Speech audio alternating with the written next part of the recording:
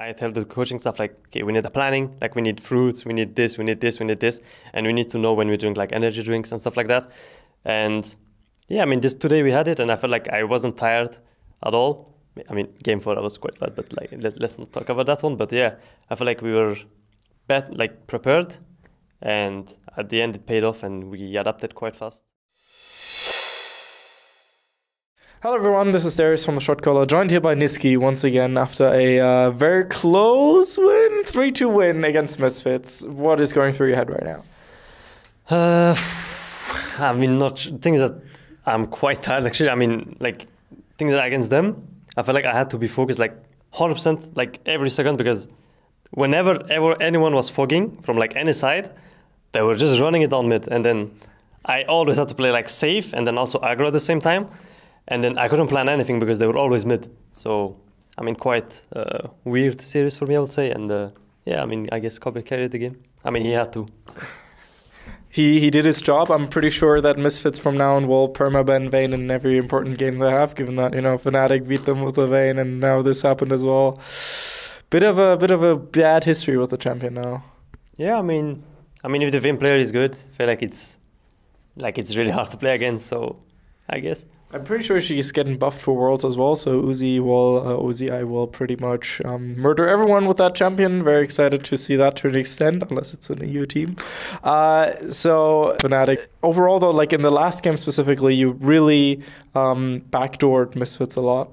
So what was the communication like? Because at one point Misfits were trying to fight 5v4 against you guys, but you won the fight topside, and you were just getting Nexus turret and stuff. I think that at one point I was bot, I think, and they were like, I think Kais and Alistar were in the top bush, and then they were just like grouping 5 top, and I was like, whoa, like, you know, I'm already on the bot tower, and they're like all grouping top, and I was like, okay guys, just, like the communication was like, just don't die, like 24/7, you know, and then I guess my team didn't die, and then we just got inhib, and...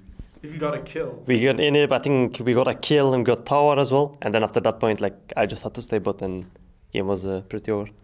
Pretty much. So you're going to play against G2 tomorrow. Lots of talk about whether G2 is, like, some people say they're absolutely boom. Some say, no, they actually have some potential because, you know, it's freaking Perks and the rest of the team is super good as well. Any thoughts on the matchup? I mean, first of all, I hope they won't get mid tomorrow. No, I'm joking. I mean, I think, yeah, like, I feel like G2 were, like, really good at one point, but then they just went downhill. I don't know if it was because of the meta or just the team in general, you know, but I feel like they still have like strong individuals, especially in mid and top, I would say. Like I think they're top 2 or top 3 in the region. So yeah, I mean, I just think that if we don't get behind early game, I think we're better in macro than them, and I don't think it should be that hard for us to win against them, to be fair. I mean, so far you have a good track record against teams that did well in the regular split for a certain amount of time, given that, you know, Misfits were first for a long time and then G2 were second the entire time, so that's probably a good sign.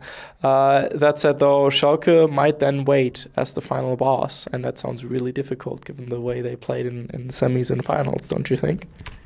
No, I mean, I'm really not scared of Schalke. Oh, okay. Like, I really think that in the quarters we should have won those games, because we drafted really weirdly. I think in some games we didn't really play the comps that we used to play, and we were really playing like we were scared, you know. And like against Schalke, you just have to play really aggro, and like the ones there behind, I feel like they're kind of lost. I feel like when Nugdek is ahead, like he just smurfs, you know. I mean, he's just really good on side lane, I would say. Yeah, I don't think I'm scared of Schalke or of any team in the gauntlet. I just think that we just have to play at our top potential. And for example, today, I don't think we're at the top level, because Misfits played in a way that we usually don't see. I mean, except Fnatic, that, you know, just moves mid 24/7. But I think that since we scrimmed Fnatic, like last week or some shit, I was kind of like, okay, I mean, this is just a worse Fnatic, you know, like, sure, you know, just keep coming mid, you know, like, it's fine. I mean, you happily take on all the resources if it means that, you know, Kobe can get really ahead and that kind of stuff. Yeah, I mean, for example, I think was it game 2? Like when I played or game 3, I think. Like I played Rise. Yeah. They had like Ornn, they had Alistar, I think. Yeah. I think jungler, I'm not sure what the jungler was. I think it was like Kindred. And like I got ganked, I think like 4 times in like 10 minutes.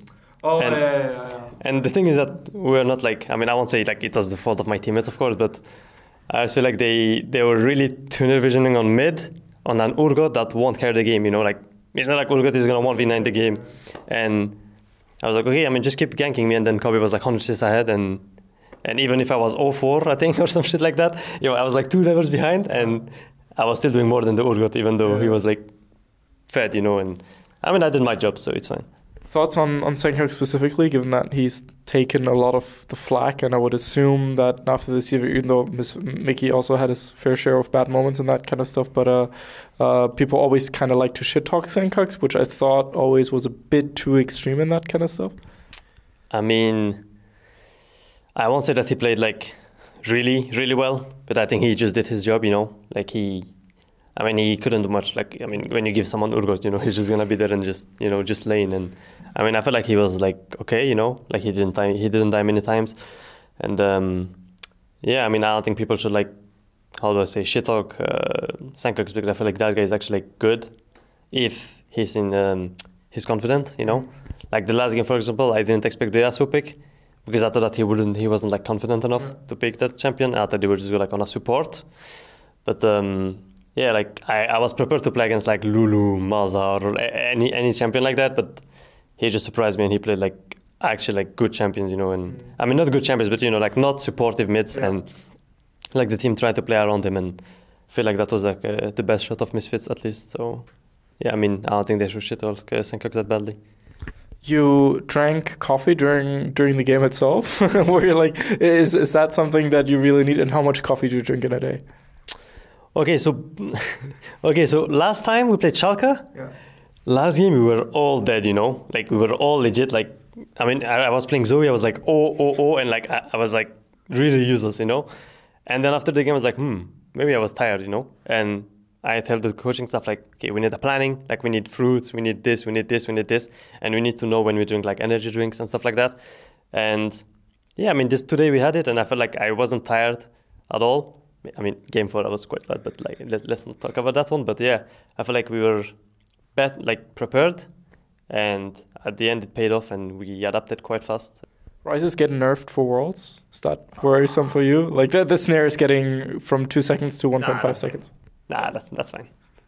Nah, that's okay, I think. Okay. What's your pocket pick right now? I'm not gonna say it. Nah. If Perks is listening to this, nah. It's Timo, you know, like Timo is quite good right now, so. Good. We'll see Timo mid lane tomorrow. Very excited about that. At this point, Caps might as well play Timo mid. Yeah, I mean he might, you know. He might also play Vayne and feed for the 31st minutes and then win the game, and everyone thinks Vayne is OP. But yeah.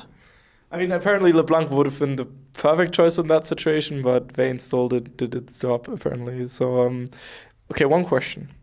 In theory, if we two together would go up against Caps in like a 2v1, who would win, Caps or us two?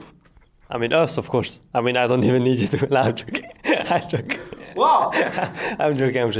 I mean, it's not like he's gonna 2v1. I mean, I just hope you're not bronze or something, but. I'm silver 5, so it's close. Nah. I mean, it should be free win, like, to be fair. You will just pick Soraka and just heal me. And then we're good. No, I'll pick Yasuo, mate. I will pick Yasuo. All right. Anything you want to say to the Splice fans out there?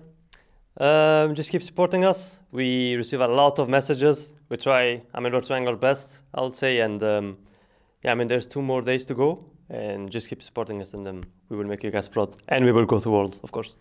Anything you want to say to Misfits? I mean, better luck next time, I guess. I mean, it's just. I mean, I really think they really played well, you know, like, but they just. They needed like a little more, I think, and then they would. I won't say that they would win, but I mean they were really good, even though, you know, like they lost in 3rd place this match, I think. Yeah, against Vital. And they lost quite sadly, I think, as well.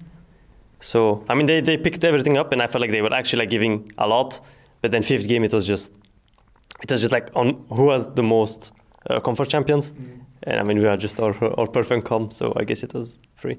A hashtag. Hashtag Team Nisqy, of course. Of course, Team Nisqy has won that matchup finally against Team Hans, even though on Twitter you usually lose those. But I would say Hans is a bit more popular in that regard. But it's kind of like, you know, when there's a Fnatic MVP vote and Reckless is on it, it's just you can't do anything. Right. Thank you very much, Nisqy. Best of luck tomorrow against G2. Very excited for that series. If you want to see more Splice content, G2 interviews, Misfits interviews, EU LCS interviews, NA LCS interviews, we got you covered. And we're, of course, going to be maybe at Worlds even. Hint, hint. Thank you very much for watching. This was Nisqy and Darius from the Shotcaller. Hope you had a good day. See you guys then. Bye-bye. Hey everyone, this is Darius from the Shotcaller, and I hope you just enjoyed that video. This is a generic end card, of course, so make sure to click here for a different interview, or here for a different interview, or about here to subscribe to the Shotcaller. We very much appreciate your support, and see you guys next time. Bye-bye.